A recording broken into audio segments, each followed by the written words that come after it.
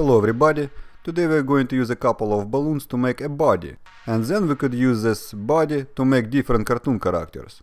Inflate a blue color balloon leaving no more than 2-inch flat tail. We have to make this balloon soft and fully inflated. This way we're getting rid of the flat tail at the end of the balloon. I'm going to use this balloon to make legs and torso of a Smurf. And then I'm going to use white balloon to make the arms. Alright, now let's fold the balloon in half. Hold both sides of the balloon in one hand, about 6 inches away from the spot where you folded the balloon. Right here. At this spot we're going to twist 3 bubbles in one move. Make sure both sides of the balloon of the same length. And now we twist 3 bubbles in one move. That's it.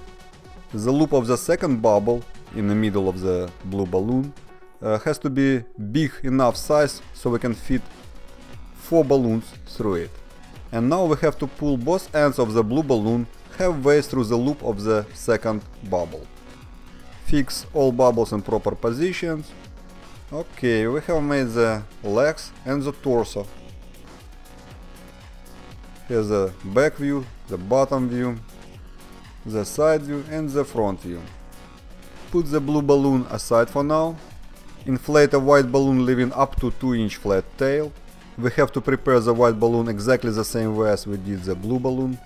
Squeeze the balloon to make it soft and to get rid of the flat tail. We are going to work the white balloon exactly the same way as we did the blue balloon. There will be just one difference. We have to make the second white bubble a bit shorter, maybe inch or 2, compared to the second blue bubble. Fold the white balloon in half, hold it about 5 inches away from the center of the balloon and twist 3 bubbles in one move. The loop of the second white bubble should be big enough so we can fit 2 balloons through it. Alright, we have made 2 white arms. Now we have to attach arms to the body. Pull both ends of the blue balloon halfway through the loop of the second white bubble. Fix the second bubbles next to each other. Blue bubble is on top of the white bubble. Ends of the white balloon on the back side of the sculpture. And now we have to pull ends of the white balloon one by one through the loop of the second blue bubble. We keep the first and the third blue bubbles next to each other. One end of the white balloon goes to the left side of the sculpture, the other end of the white balloon goes to the right side of the sculpture. This is the back side of our sculpture, that's the front side. Congratulations, we have made the body. We can shape the arms bubbles and leg bubbles in different ways. We can use different color balloons to make hands and shoes. Here's the top view. Here we can attach the neck bubble by forcing it between blue bubbles of the body. Here's the bottom view. I'm going to use the same white balloon to make the simplest hand. Fold the white balloon about 4 inches away from the end. Hold it in one hand about 1 inch away from the end of the balloon and twist 2 bubbles in one move. We have made the simplest hand. Let's make the second hand in exactly the same way on the other end of the white balloon. Fold the end of the white balloon about 4 inches away from the end of the balloon. Hold it about 1 inch away from the end of the balloon and twist 2 bubbles in one move. You can make feet or shoes in exactly the same way using the blue balloon.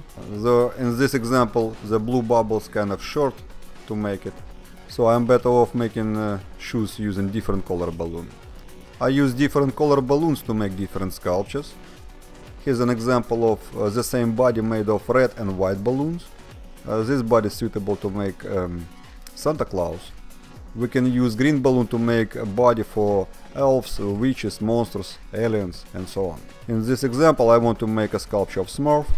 I have made the head in advance, so now I'm just forcing the neck bubble from the top between blue bubbles of the body. That's it. In this example I use head with 2 faces. So the back side of the Smurf sculpture is the front side of the monster. Here's a side view. Most kids love to play with this kind of toys, easy transformation from one character to another. Have fun and happy twisting!